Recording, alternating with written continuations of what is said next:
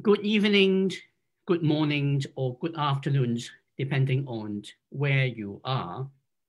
My name is Steve Sang. I am the director of the SOAS China Institute. Before I introduce the speaker and the subject of this evening's seminar or webinar, let me just remind you that if you are new to this series of events, we use the Q&A box for you to raise questions.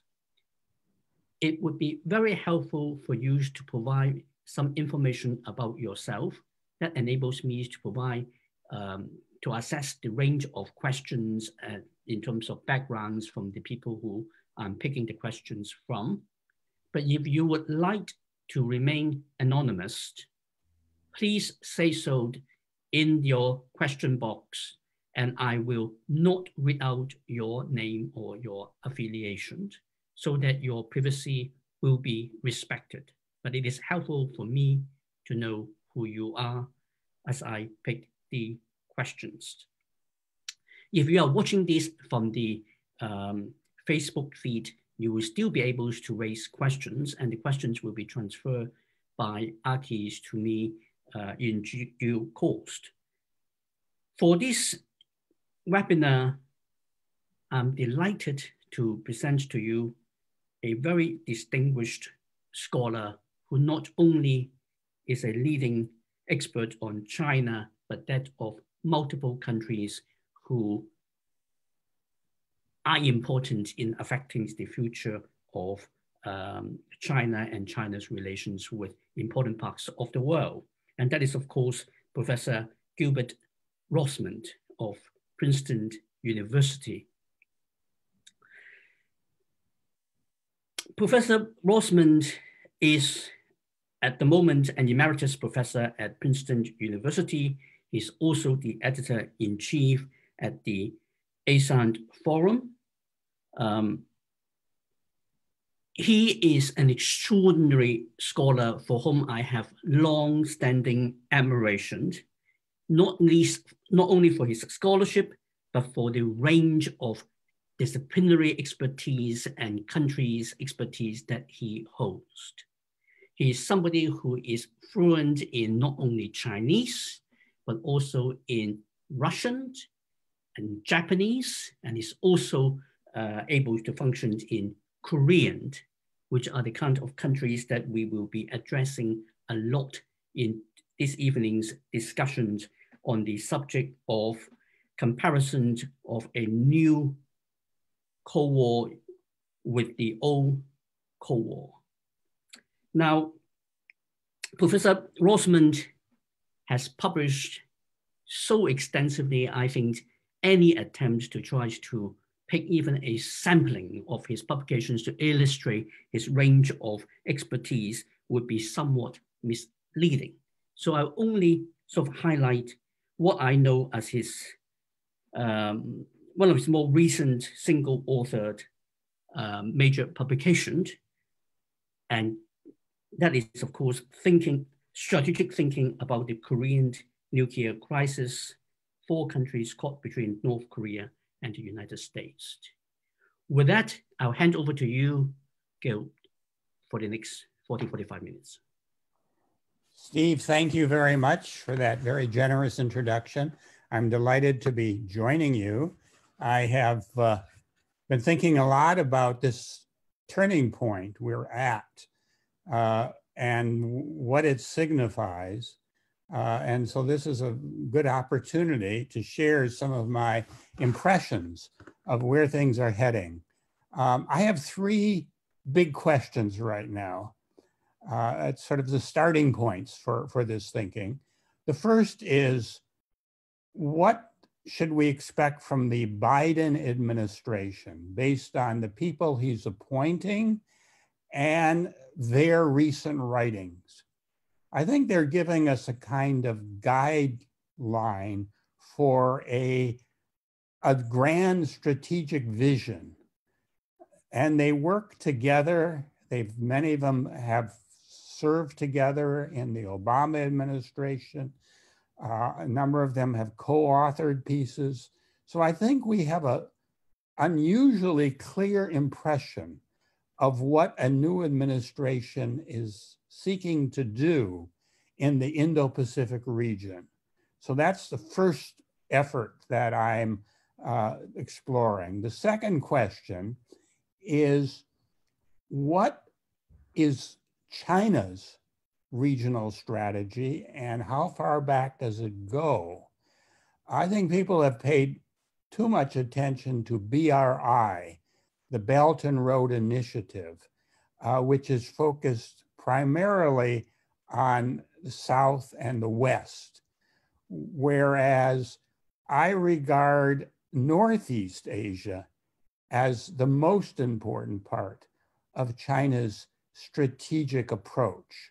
And I think we need to emphasize what Xi Jinping has in mind as a kind of Sino-centric orientation to the surrounding environment.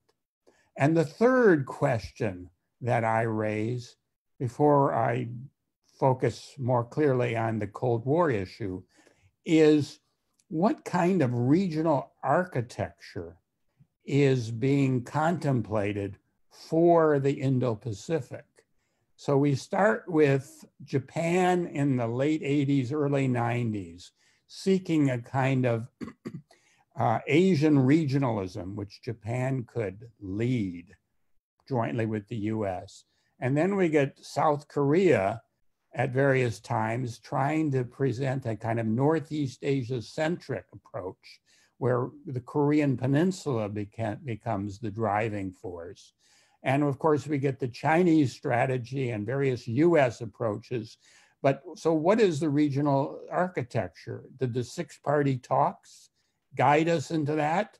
Is the Shanghai Cooperation Organization or Russia and China trying to dock the Eurasian Economic Union and the Belt and Road Initiative, a sign of where we're heading? So this is my question about architecture, and particularly with regard to how the Biden administration is reinterpreting the Indo-Pacific initiative, the free and open Indo-Pacific of Trump. We don't expect the same term to be used as a sense of regional architecture. So I start with those questions.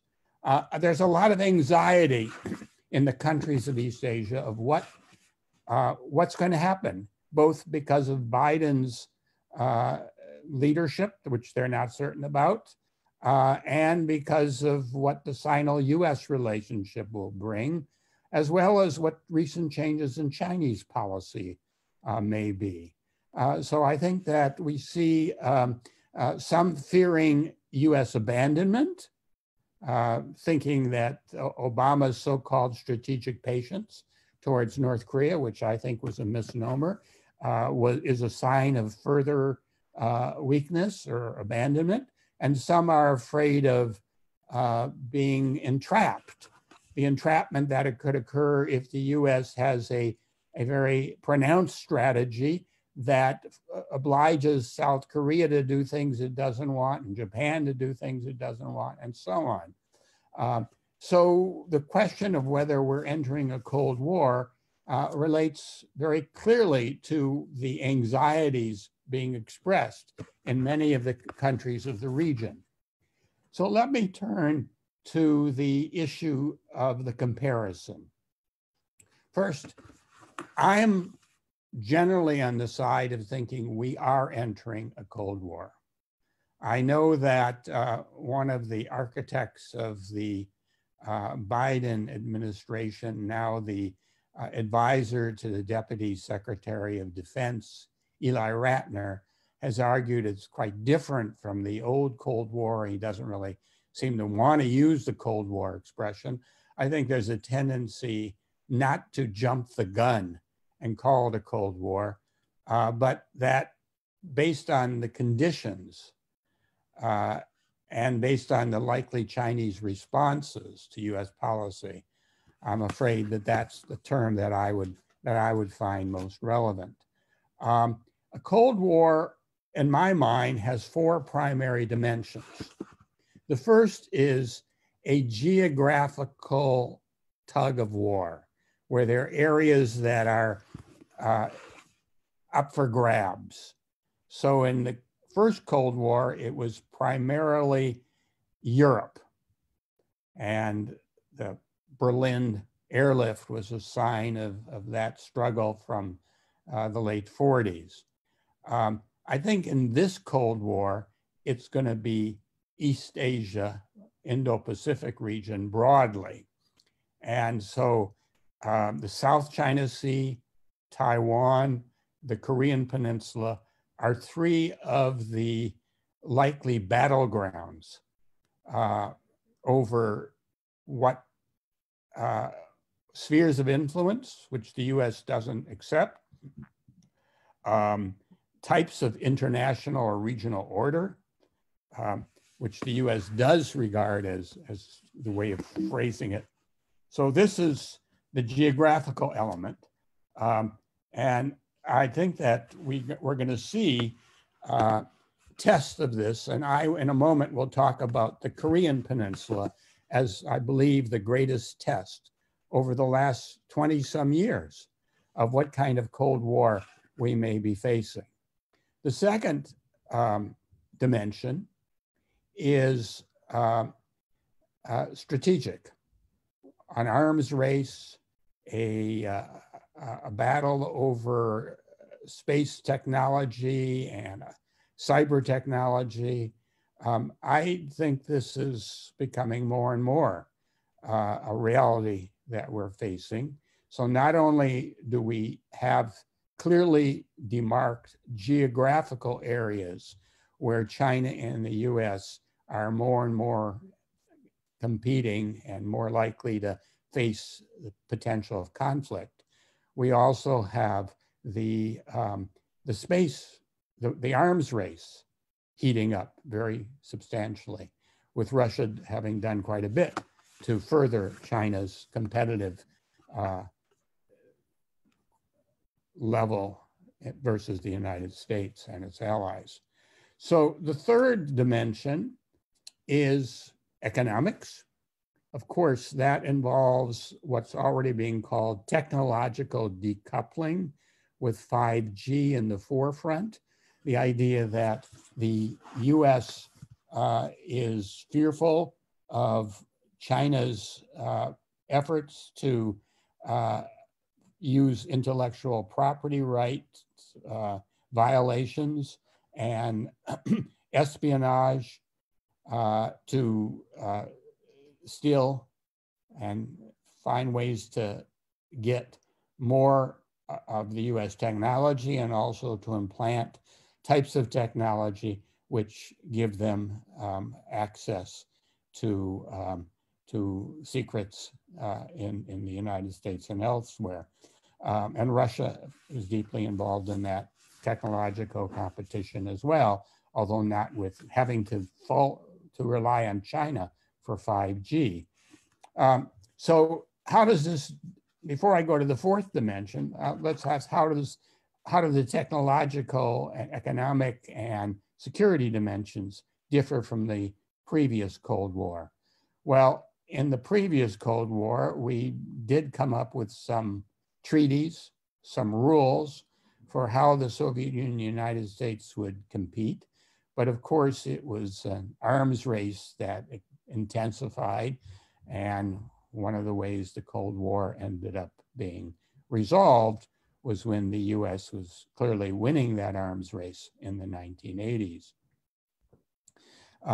This arms race looks like it's going to be a long-term process, as was the first one, and with a lot of new elements to it.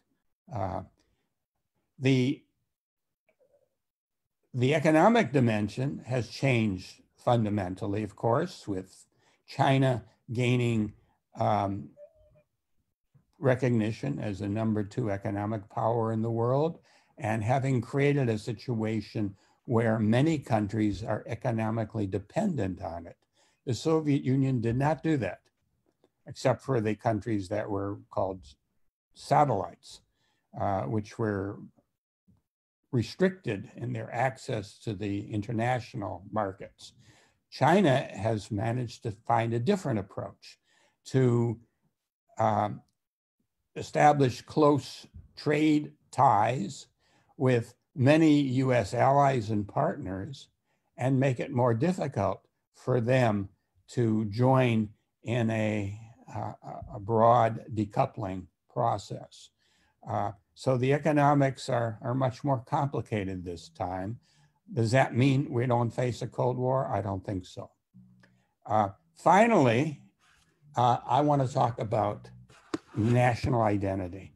As I worked on my teaching over the years, I increasingly became focused on trying to bridge disciplines, sociology, history, political science, by developing an analytical approach to national identities and to look at internal factors that shape foreign policy, so that Russian national identity, Chinese national identity, Japanese, Korean identity became a big part of my investigation.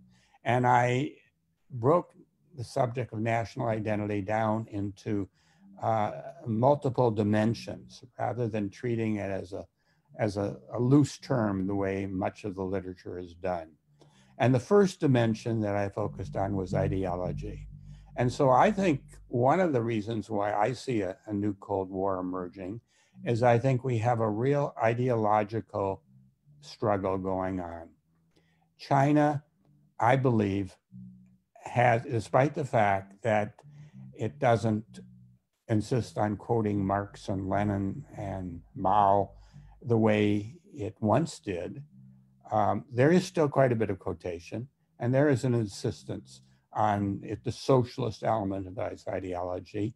And in terms of its domestic policy, it's become much more ideological in its orientation. So I think it's driven the ideological polarization that is occurring. Also, its policies on human rights, anti-democracy, its policies on ethnic minorities, on Hong Kong, have raised a sense of ideological struggle in the West. Suddenly, people are becoming aware of the difference over ideology. If I had to break ideology down, as I've done, into 3 parts for China, I would say the first part is socialism. The second part is Confucianism, Sinocentrism, but it's not traditional Confucianism. It's how China has reinterpreted elements of Chinese tradition and made them so salient that they've become an ideological force, unquestioned in Chinese mainstream writing. And the third, I would say, is anti-imperialism, sometimes called anti-hegemonism, anti-West. And I think that has been a huge part of Chinese ideology since the 1990s. It really never went away. And whether it was calling what the US did ideological and assisting China is pragmatic. And the US is the only country driven by Cold War mentality and an old ideology. Nonetheless, they were making it into an ideological struggle, often distorting the thinking from the US. So I regard the presence and the strengthening of the ideological dimension on the Chinese side and the awakening to an ideological dimension on the US side as an indicative of a Cold War element. The second element of national identity that I would raise is history, the temporal dimension, how different periods of history are contrasted between 2 countries. A national identity gap emerges in this setting.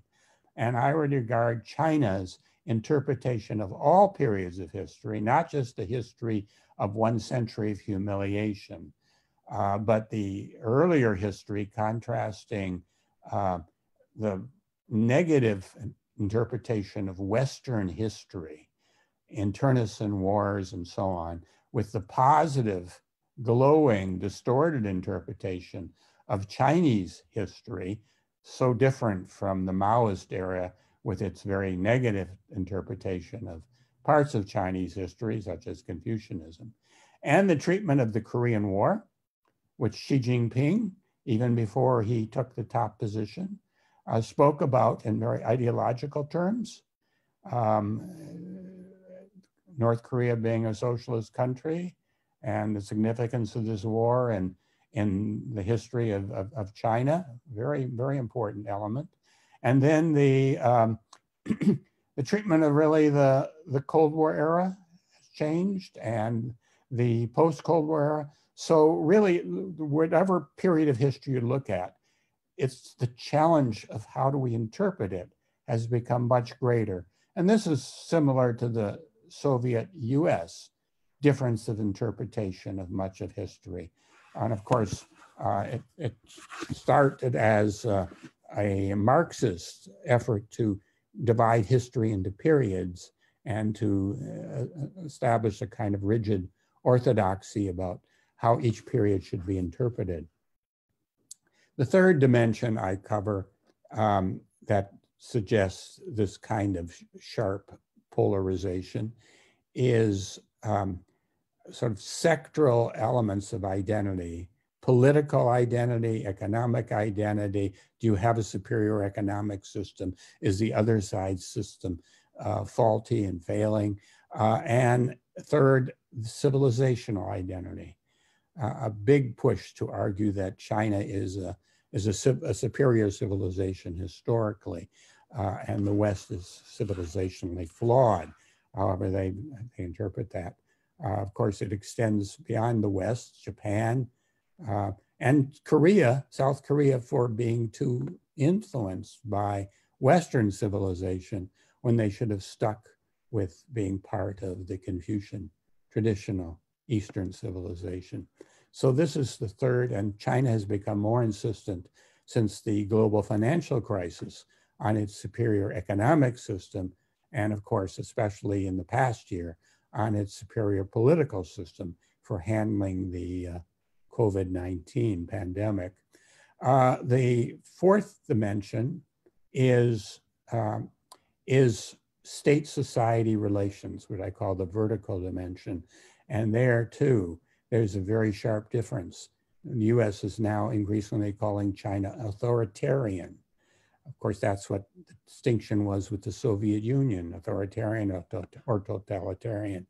And the faults China places on the US system, particularly the attacks on democracy that have been intensifying recently.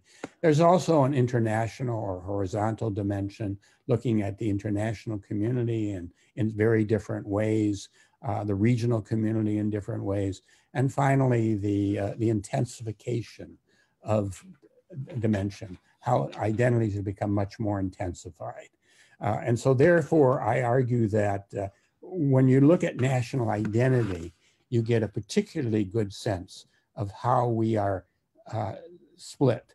And in a book that I published some years ago, based on research I did in Chinese sources in 2010, 2011, when I was sort of devoted to looking at these sources, I argued that the Chinese response in 2008, 2009, 2010 to some new developments portended the demonization of the United States and the ideological and identity split that is indicative of a Cold War, which has only been borne out recently. So I want to focus on one example right now, the Korean Peninsula, because I see that as the test case of the relationship between China and the United States. And just as there were various test cases in the first Cold War, I think this is showing us what's happening. So in the 1990s, China was pretty silent about its position on North Korea. The US finally came up with the agreed framework. But China was essentially saying, this is your problem. We're not deeply involved, but China was enabling North Korea, just as it had done in the 1980s and 70s when Sino-US relations were improving. That did not change China's approach to North Korea. And in the 1990s, although it was quieter, it continued to provide the energy and food vital to North Korea's survival during its famine years. So in the 2000s, we had a different Sino-US relationship over North Korea. The US really wanted China's cooperation.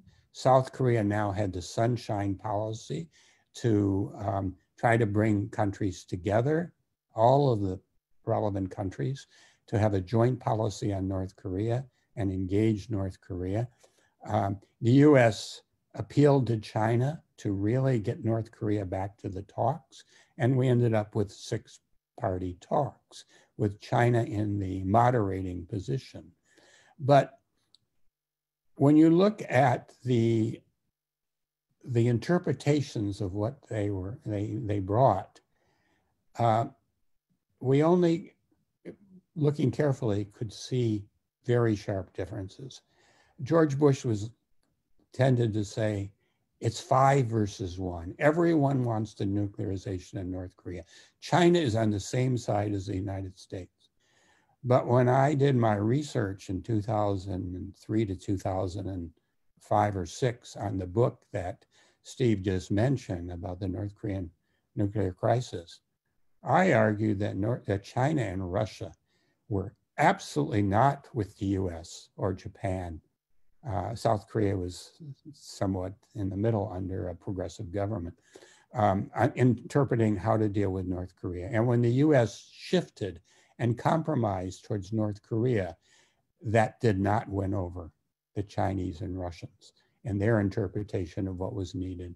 And then in the critical period, at the end of 2008 and the beginning of the Obama administration, North Korea abandoned the six-party talks, tested a nuclear weapon, and before long took provocative actions against South Korea.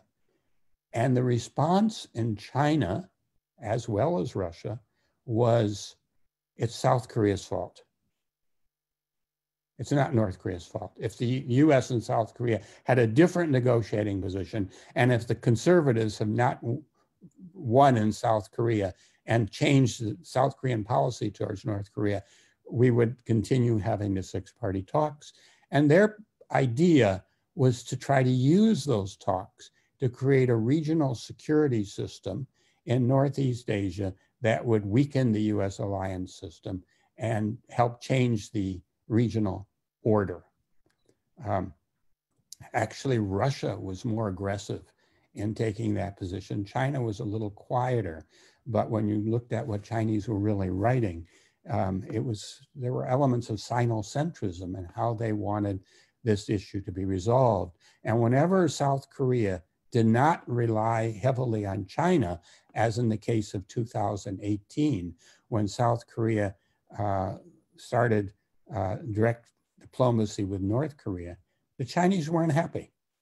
Sure, South Korea was doing some things China wanted, but basically China was saying, you're not going through China, you're just bringing in the United States. That's not a solution to the problem.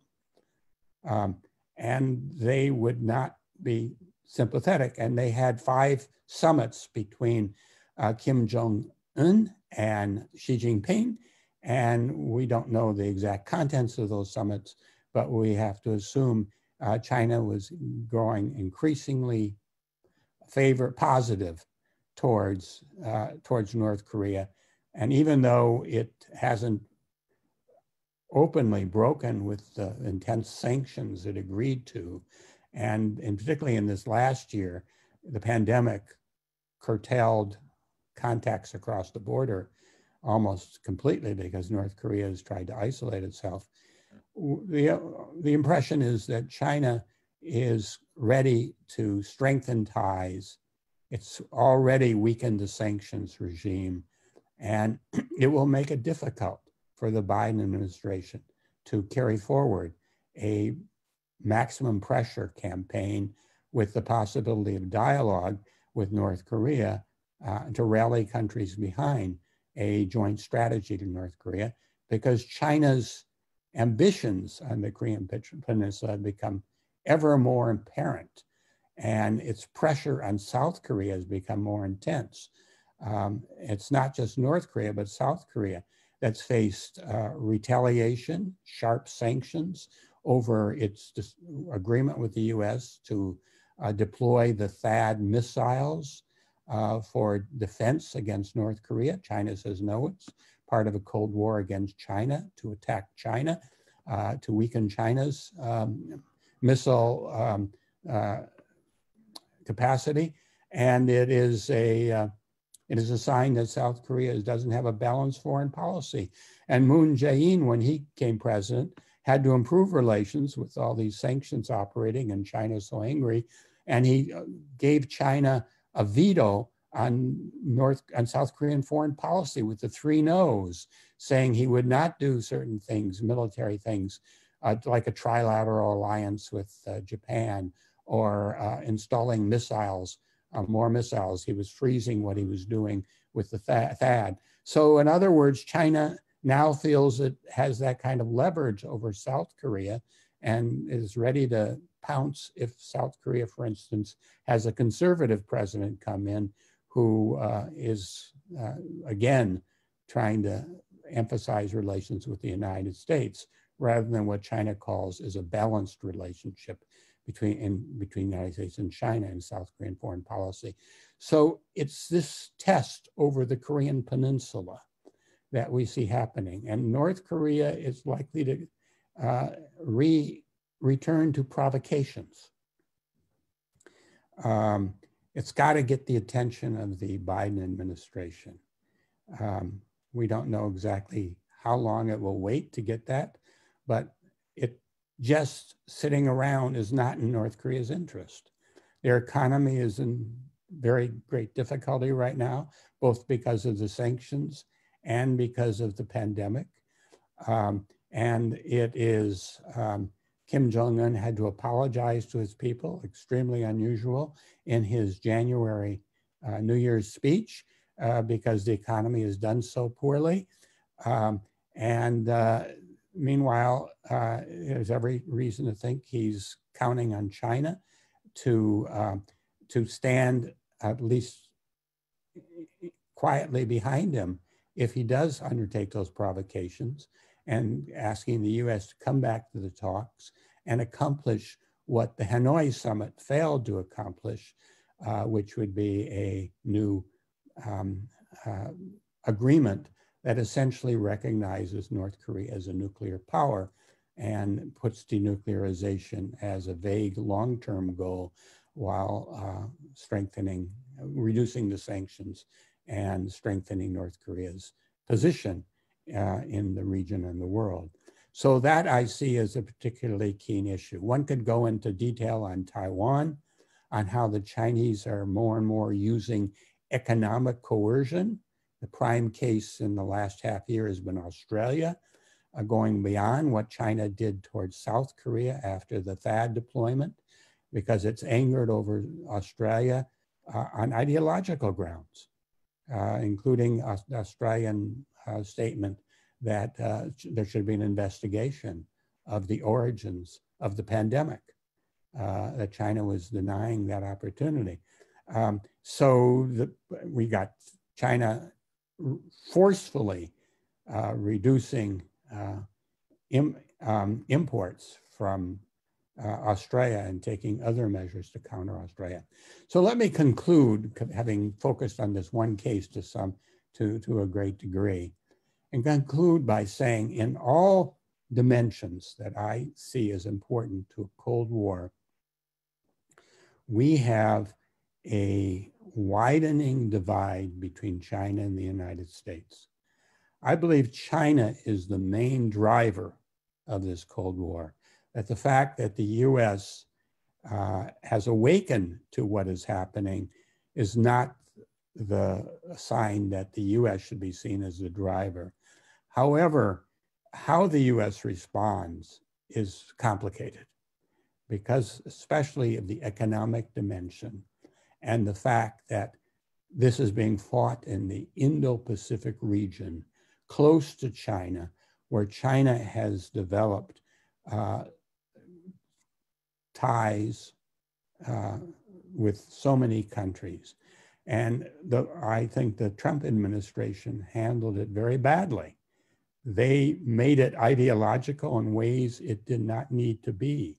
They made it seem as this was against the Chinese Communist Party, and we've returned to the free world versus communism, a way of thinking about identities that doesn't win much sympathy in the East Asian region. They focus so much on changing the status quo in Taiwan, although that's the tendency right now, and I think it's driven especially by China's more aggressive approach to Taiwan and Hong Kong, that it seemed as if we weren't going to be able to coexist with China and find common ground the way we had been previously and the way we were usually able with the Soviet Union when there were certain rules that were established that how you behave. And when we thought the Soviets broke the rules in Afghanistan in 1979, that turned the Cold War into a much more heated problem.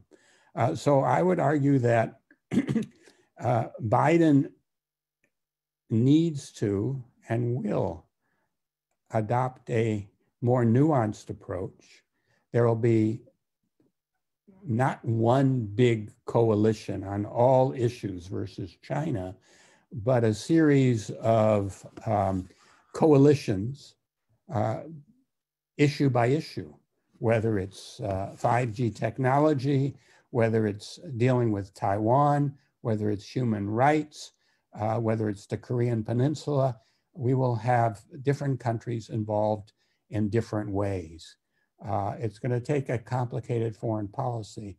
And I think right now, I'm hopeful that the people joining the administration are knowledgeable, experienced, and already thinking seriously about the complexities of how to manage this different relationship.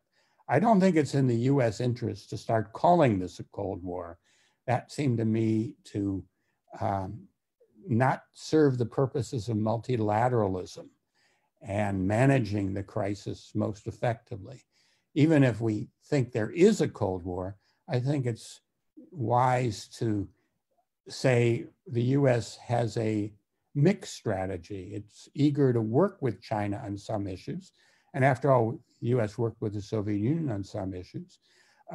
It's going to build first its alliances and partnerships and strengthen ties. Having stressed Korea, I should add that I think India will be the #1 country in this struggle over the Indo-Pacific demarcation, geographical demarcation. And already the Russians are saying China is doing a lot of damage with its policy towards India. Russia wants a China-India-Russia relationship, and they see China driving India to the United States, particularly with the Himalayan battle that took place in the last year. So I think that one has to talk a lot about India in this context, and perhaps the fact that the US Vice President is half of Indian descent will eventually become a factor in the US efforts to strengthen ties with India. At any rate, I'll stop there and look forward to your questions and comments. Well, thanks very much indeed. Professor Rozman, I think it is the usual tour de force of a presentation that you have made. I think your 4 criteria for defining a Cold War is cogent, but let me sort of, before I open this to the floor and invite questions, and let me kick off the webinar by playing the devil's advocate and say that yes, it is all very well thought through and cogently put, but then there are also important differences between the old Cold War and what we're dealing with now, aren't there? I mean, one is in terms of the scale of economic integration. In the Cold War period, the world was in some ways bifurcated. There wasn't a globalization process. There was not the kind of economic integration that we see today, that the nearly 4 years of the Trump administrations to advocate decoupling hasn't really got very far. The pandemic perhaps has done a bit more in terms of economic decouplings than the Trump administration policies ever managed to do. Reality remains that the two economies remain very closely integrated. There are enormous amount of vested interests, particularly on the American side, to want to keep that integration and the global supply chain. We are also talking about a different kind of ideological contest that compared to the old Cold War. So I take what you say about the ideological dimension of it, but the big difference here is that last time there was a very clear defined ideology on in fact, on both sides, in terms of communism versus democracy, capitalism. To this time, we are talking about more like a contest of which system is better, but not a life and death struggle. We are not seeing the kind of Khrushchev banging his shoes on the table and say, we will bury you type of things. Now is my system, China's system, is better than your system, or the Americans coming back and say, well, actually, our system is pretty robust for all the problems we have. So they're not quite the same thing, are they? Or perhaps they are. Well, you've raised 2 very clear and significant differences, and I do not disagree with either, but I would put them in a different context. I think what we have, and Biden has stressed, more manufacturing in the United States. The US has stressed Made in China 2025 creates many problems. They're trying to take over the technologies that the US and the US allies are strong in.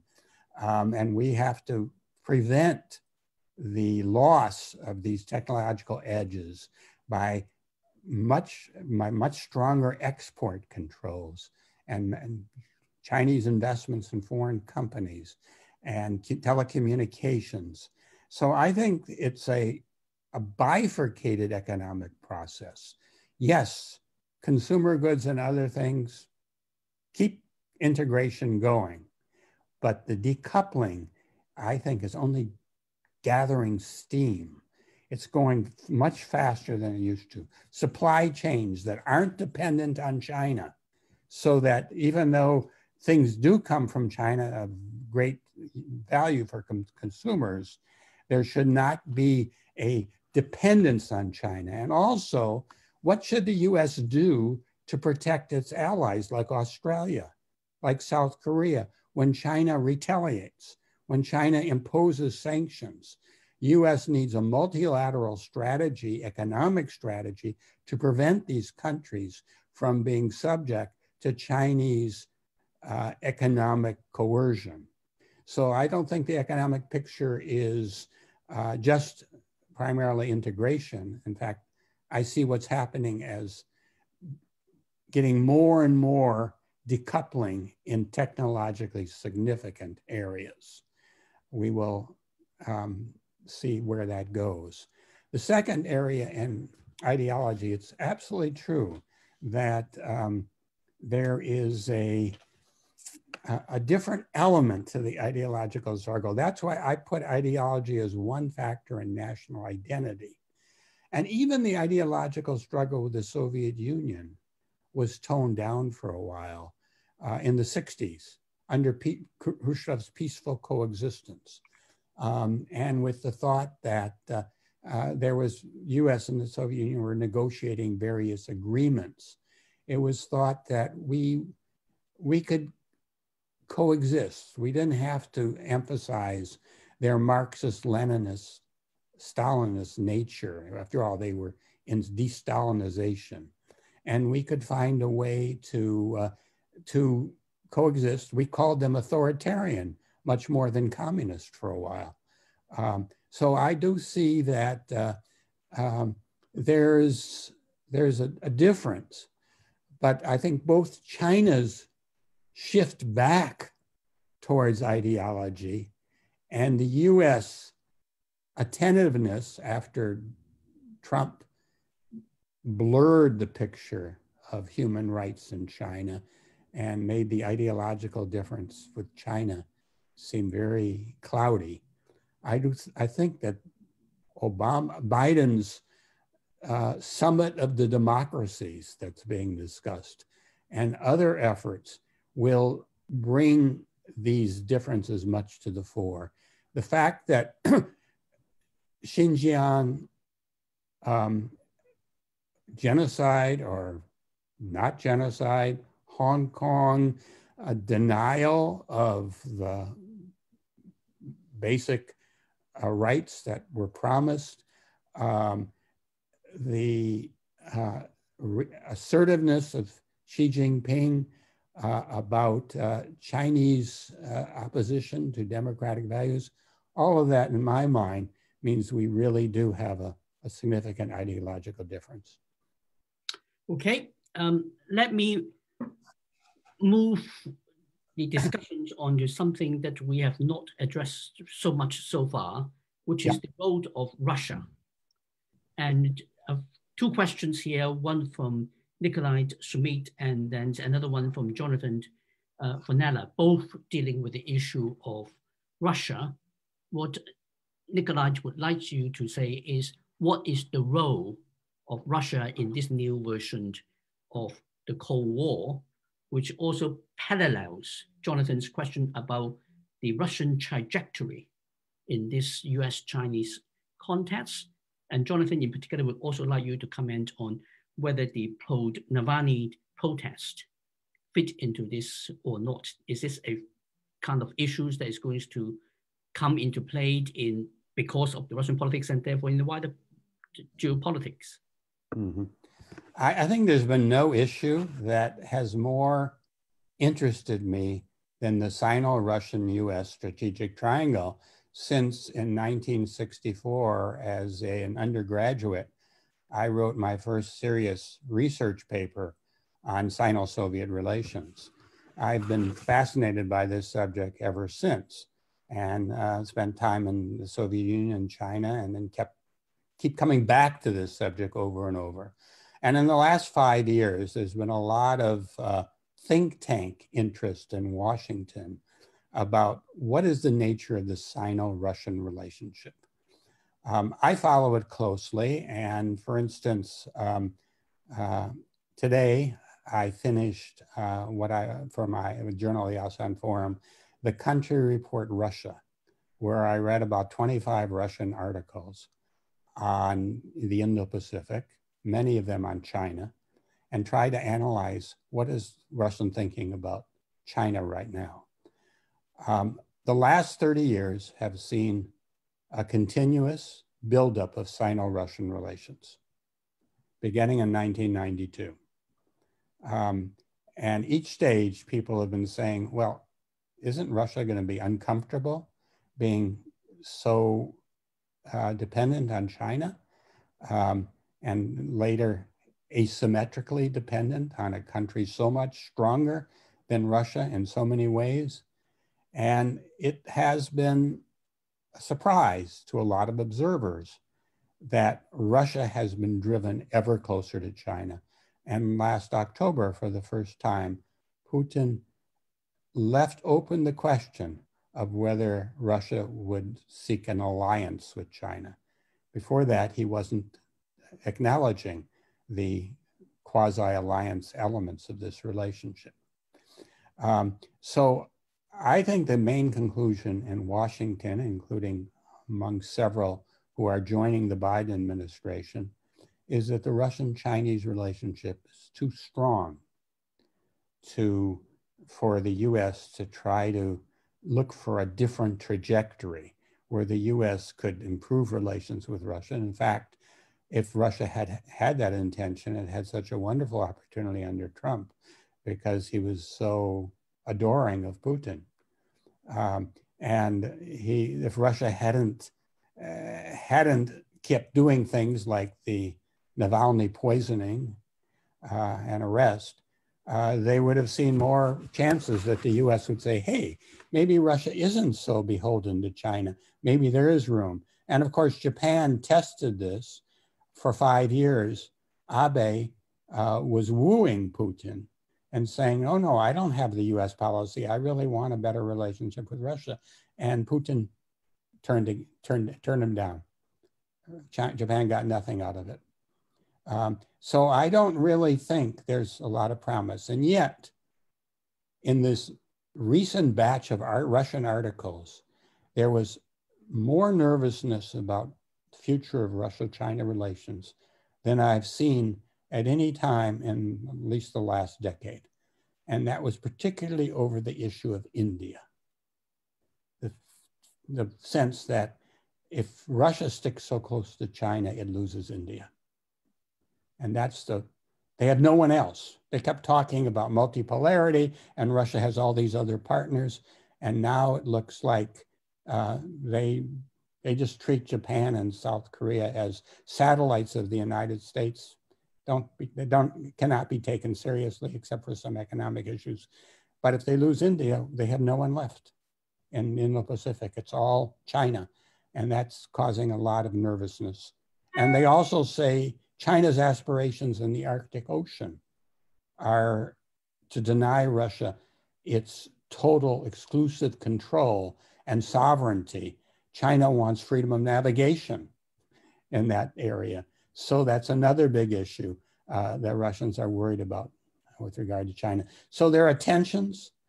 Some of them came out last year over the city of Vladivostok's anniversary, which China took exception to as located in an area which had been seized by the Imperial Russia 150 years ago.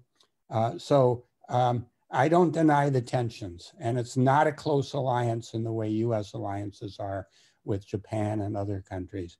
But still, given Putin's overall orientation and the Russian national identity, which I haven't said much about, I don't see any alternative to China in the foreseeable future. Okay. The next set of questions I'm picking comes from two people. One is from Duncan Bartlett in London. And Duncan would like to raise for discussion with you that you talk about the Americans describing China as authoritarian. And of course, in the Western media, when the term is being used, it's being used in a negative and somewhat derogative way. Do you see the Chinese government seeing this as an insult or perhaps not? And in parallel, I also like to bring in the question from David Gao. And the question is about how do you think the Chinese people, in contrast to the Chinese government, how do you see the Chinese people view the Chinese government's actions on Hong Kong, Taiwan, and in Xinjiang? In parallel, are they happy with the authoritarianism or not, and repression? Well, I think we're getting more and more to the point where there's talk of the Beijing consensus and the Washington consensus, the China model and the Western model. And in those terms, China is more comfortable discussing the nature of its political system in a positive way. The failure of the US system in particular. So I don't think they're using the word authoritarian specifically. In the late 80s, there was talk of neo-authoritarianism as China's new approach. But I don't think there's any doubt that they contrast what they have to democracy in the West and speak very positively about Xi Jinping's control over the country. That's at the national official level.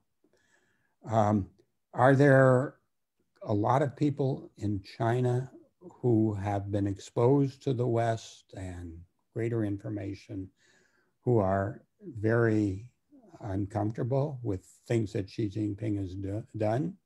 Did we see some of that in February, late January, February, when the Wuhan lockdown occurred and people online were saying the fault was in the system? That's been crushed. The censorship has become much more intensive. So it's hard to determine the degree to which there is popular opposition. I think the claims of success in dealing with the pandemic and economic signs that they were successful, and the shortcomings that the US so vividly exposed most recently in the insurrection at the Capitol, give more people in China pause to think that they're not in such a bad system compared to the alternative. But nonetheless, because of a lot of problems in China over the environment, a lack of opportunity to speak out, the growing crackdowns by Xi Jinping in some areas, my guess is there are a lot of people who are unhappy that Xi Jinping doesn't have that great popularity, although he's trying to develop national identity arguments in each dimension that will bolster his support. And we saw after the collapse of the Soviet Union, when some people said, oh, people are naturally democratic. And now that they've gotten rid of the communist leadership, they will become much more similar to those in the West who value their individual freedoms. And then we got to see that that wasn't the case in Russia, that so many elements of national identity do not work consistently with support for democracy. And so I would again say we shouldn't draw assumptions about China that hasn't been effectiveness in appealing to national identity, which is distinctive from and critical of the West. Okay. The next lot of questions, again, I'm pairing two together. The first one comes from Graham Hutchings at Oxford, and he would like to ask you about where do you see the trajectory of Cold War 2.0 ending? What would you see as the trajectory? The parallel question to this is from a Chinese PhD student at Princeton who would like to ask you whether there is a possibility for China and the United States to compete constructively and avoid the extreme tension of the old Cold War. And if so, what should both sides do to achieve this? Okay, really challenging questions. I think we'll see ups and downs in this Cold War as we saw in the first Cold War. There were periods of relative optimism in the first Cold War, détente under Nixon and Brezhnev. There was optimism under Khrushchev. There were periods where things got a little bit better. And although I think the basic conditions of the Cold War will prevail, there will be efforts on both sides to try to keep things peaceful, to work out arrangements for the problems that are most serious. In the 2000s, particularly in George Bush's second term, there was an understanding reached on Taiwan. there was cooperation on the six-party talks for a while. We thought we were able to work better together. So I can see possibilities for that again. But the problem right now is that both sides see the beginnings of the Cold War as reason to intensify the positions that the other side doesn't want. So China's new rules on the Coast Guard being able to fire, to use live ammunition in areas where China claims sovereignty. That is a worrisome development. The US moves on Taiwan, such as inviting the de facto Chinese ambassador to the Taiwan ambassador to the United States to the inauguration. That angers the Chinese. So there are going to be steps right now that are more likely to deepen the Cold War. Where does it end? I would not rule out some military conflicts, perhaps brought about by third parties, such as North Korea. I would not rule out a conflict over Taiwan. The differences are so intense, and China's timetable is pretty short.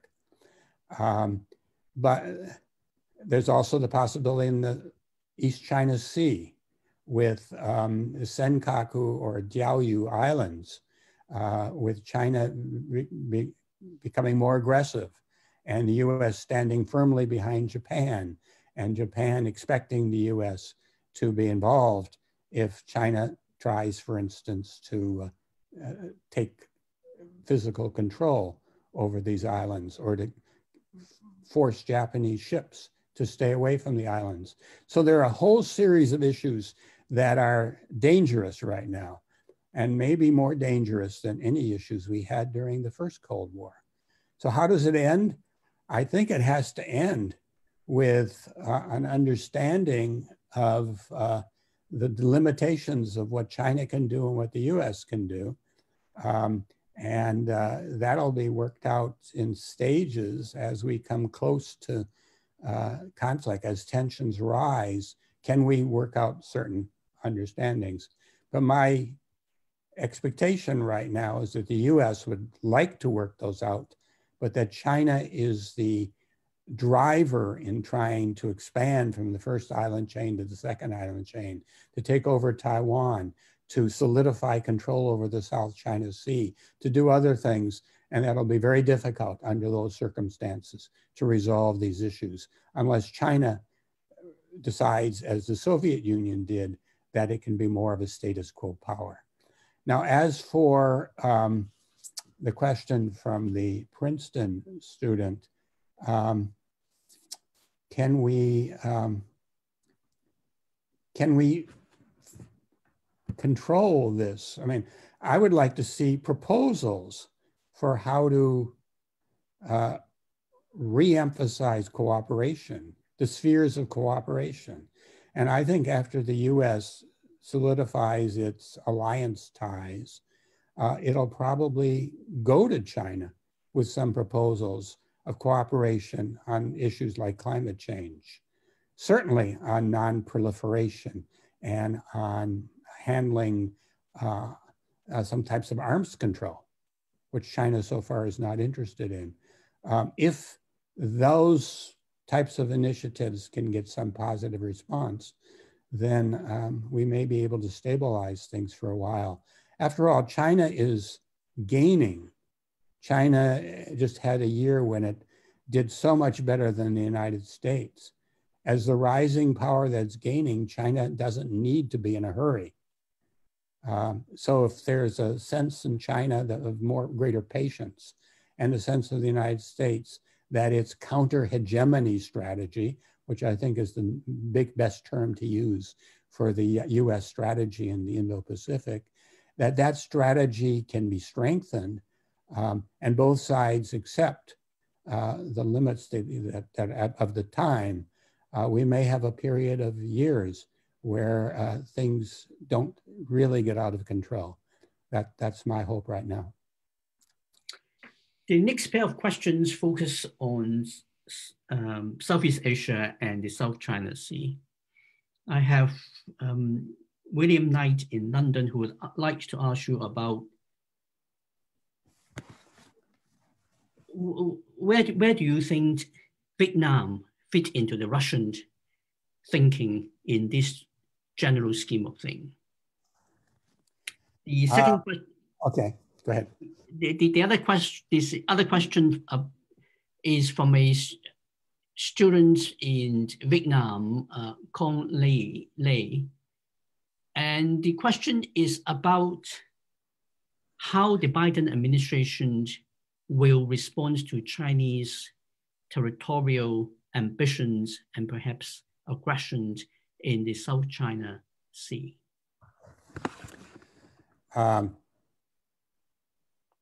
From the Russian point of view, Vietnam is their #1 partner in Southeast Asia. And the only free trade agreement between the Eurasian Economic Union and Southeast Asia, or any other country, Russia doesn't have free trade agreements, is with Vietnam. And they signed the agreement, and trade only increased $1 billion in a year. And then, of course, it fell during the pandemic. So there's really little to speak of it. Russia also counts on Vietnam as a purchaser of its weapons and so on. But Vietnam will like to keep Russia as a partner, but it becomes more difficult if Russia is drawing closer to China, and China is seeking more support for its assertive behavior in the South China Sea. So far, Russia has tried to stay out of the South China Sea issue. It has not stood for Vietnam's position, and it has not criticized China, but it just tries to be quiet on that issue. But I don't see those kinds of hedges as working for very long now as issues get more intense. So my guess is that the Vietnam-Russia relationship will weaken, much as the Russia-India relationship has been weakening. But Russia will try very hard not to let that happen. Vietnam is too important for Russia right now. But nonetheless, it's not nearly as important as China. And if China and the US struggle in the South China Sea, and Vietnam is involved, Russia's not going to stand up for Vietnam. Now, in terms of what the Biden administration position will be in South China Sea, I think it will be an further intensification of freedom of navigation operations, which increased substantially from the Obama period to the Trump period. That basically the US is now supporting the Quad, seeking to expand the Quad into a Quad Plus, seeking consensus on dealing with issues in the South China Sea and the Indian Ocean, trying to get India more deeply involved, looking for multilateral military exercises that would show China the limits of what it's doing in these areas. I don't think the US, if China is assertive in this area, I think the US will be similarly assertive. So that's why this is a hot spot right now.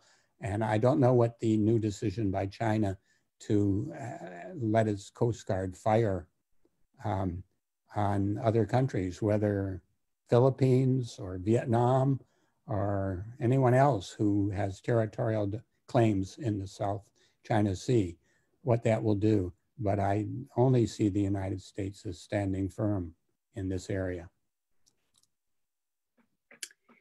The next question comes from Nick Tapp in London, and this is really broadening the range of issues we are discussing today.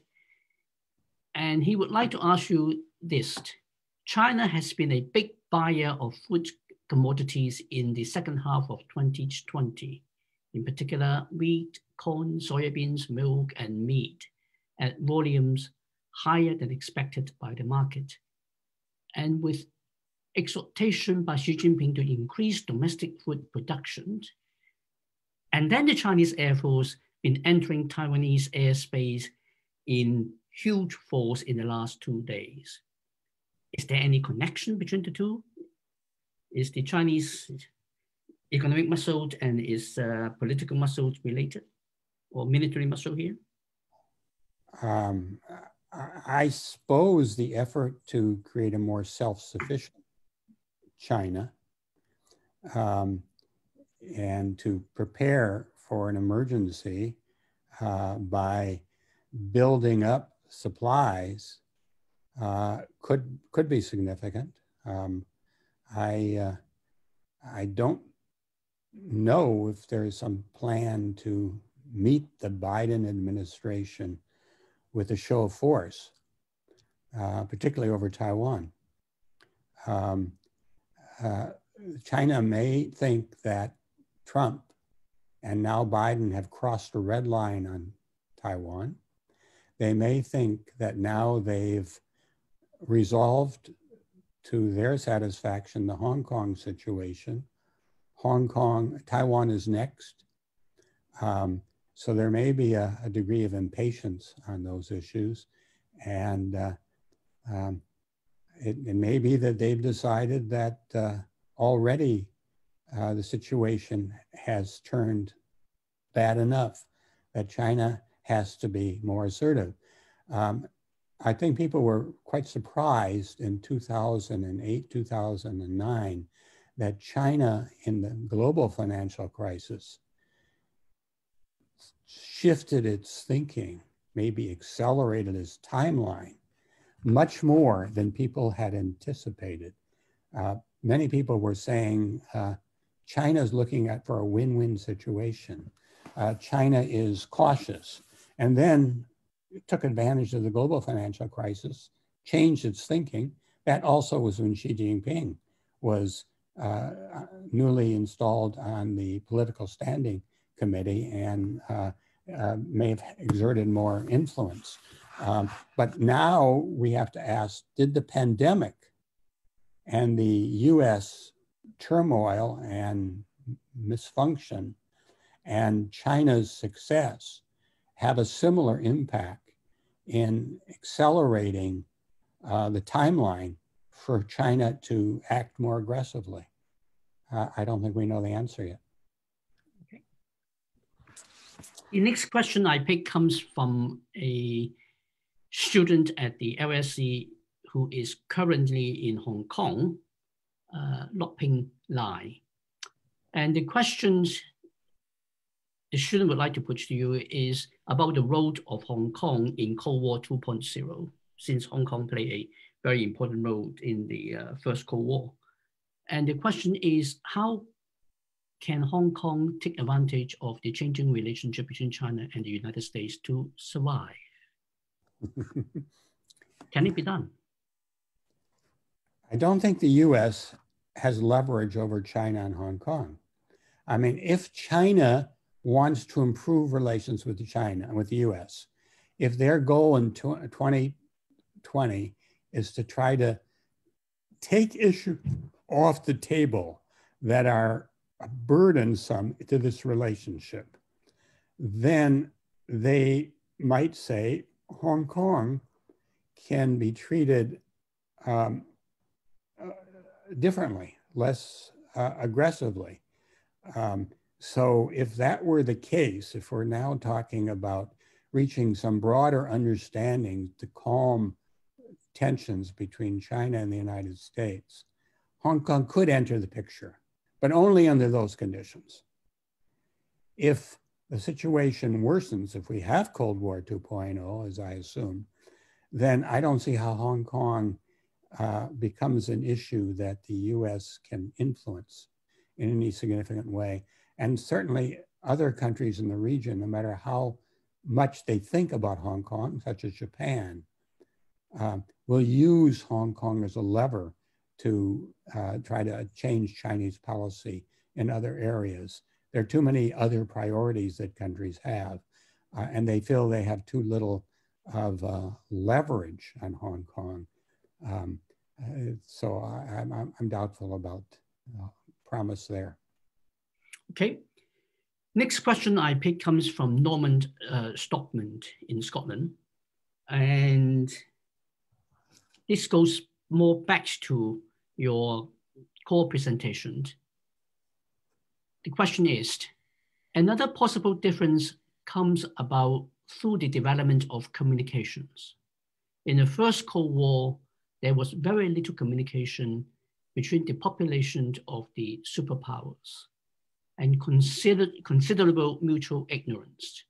With the internet, it is less possible for such mutual ignorance and lack of communications to be maintained. Is it significant?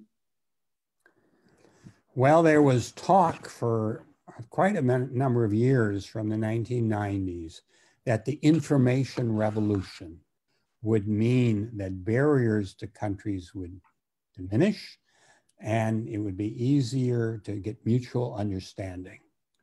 But in fact, mutual perceptions have become more negative.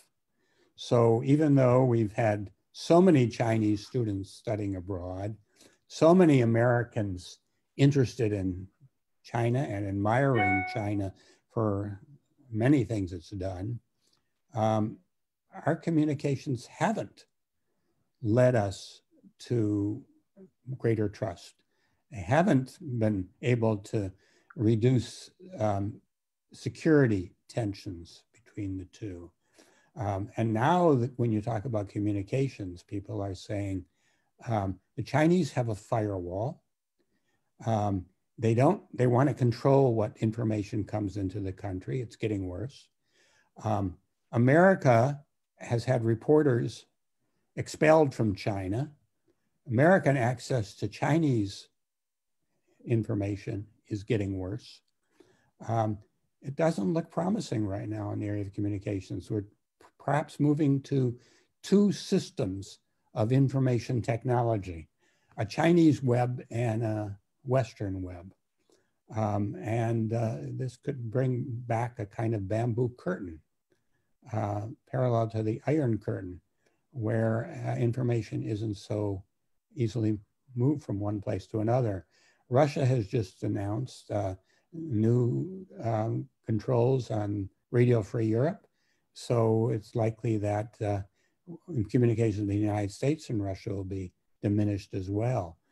Sure, people are finding some ways to get around these barriers, but I'm afraid we have a negative streak right now going on in the communications arena. The next question comes from Thomas Claflin in Boston, Massachusetts. Do you think the Chinese Communist Party autocratic rule reflects Marxism, or is it more a reflection of 3,000 years of Chinese culture with its top-down rule by an emperor?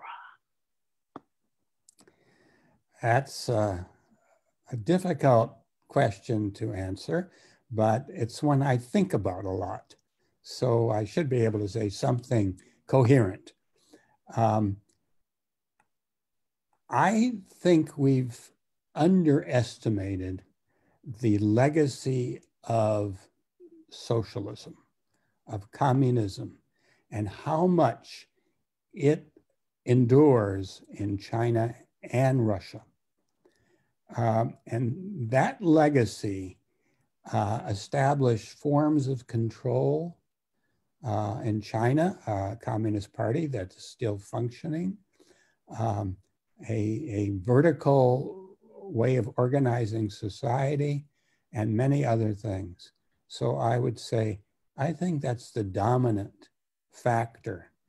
I also think that it's not Marxism, and really isn't the term I would use. I would say just as Confucianism is reinterpreted to reflect the thinking of the socialist system in China, Marxism was reinterpreted by Lenin and then by Stalin.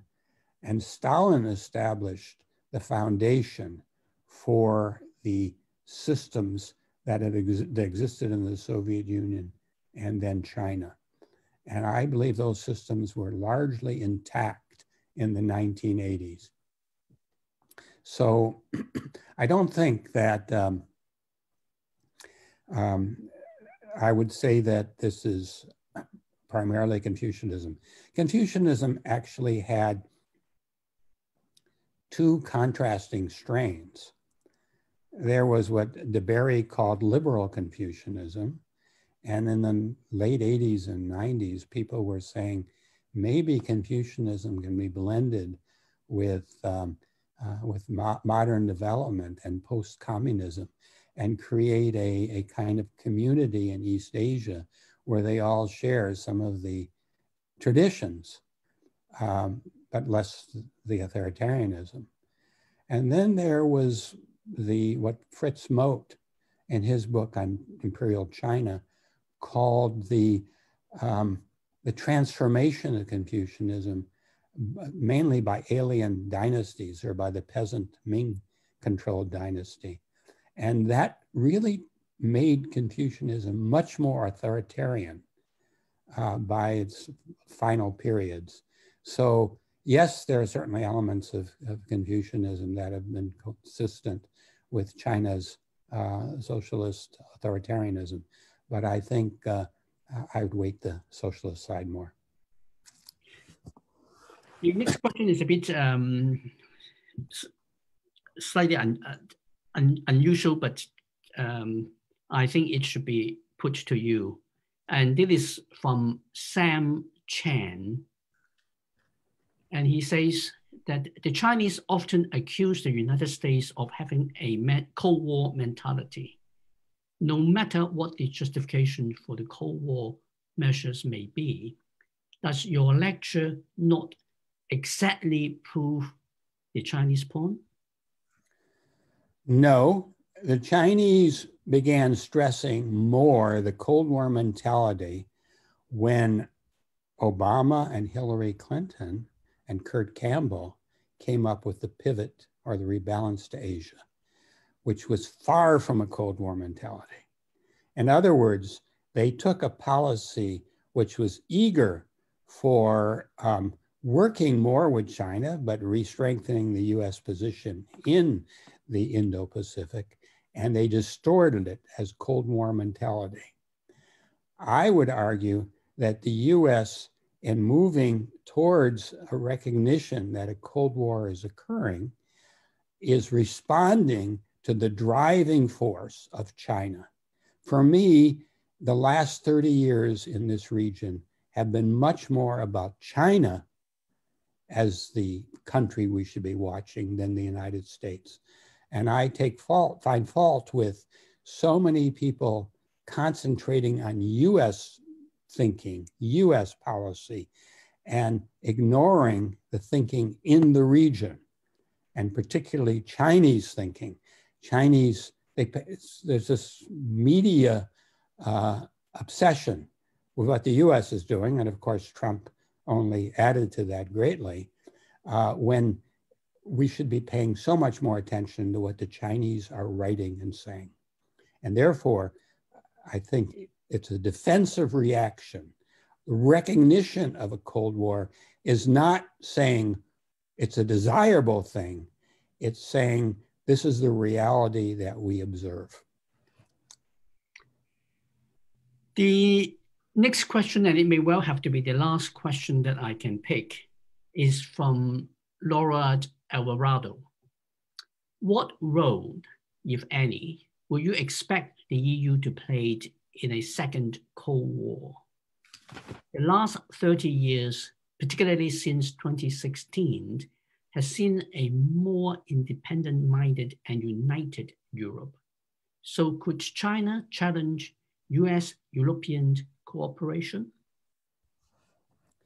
I think China will try very hard, and it's made inroads in parts of Europe, particularly Central Europe. And when the US calls for a summit of the democracies, it's not clear that the EU will be uniformly supportive. I think with 5G, we're already seeing US-EU relations tested. But recently, both Great Britain and France have indicated a stronger interest in becoming part of the Indo-Pacific sort of coalition of countries in sending ships to the region and working with Japan and working with India.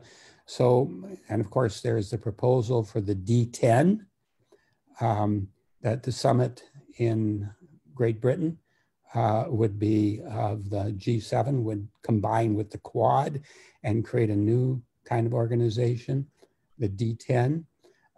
So I see the EU not easily working as a unit, but some of the major countries of the EU trying to figure out how they can cooperate with the United States. It's been difficult because of the Trump period. The legacy has created a lot of distrust. I'm sure, though, that a number of people in the Biden administration, beginning with Iran policy and Russia policy, will try to find more cooperation with the EU on China as well. And with Great Britain becoming separate from the EU, it'll be probably the leader in finding common ground with the United States. Well, thank you very much, Gilbert, Professor Rozman. It's been a really fantastic and thought-provoking occasion. I do apologize to many of you who have raised questions that I have not been able to select and put to Professor Rozman, but please be reassured that your questions will actually be forwarded to him after the event so that he knows at least what are the questions that have been raised. That would be wonderful, and maybe I can answer some of them directly. Well, thank you all very much. I look forward to seeing some of you at our webinar next week. Thank you. Bye. And thank you, Gil.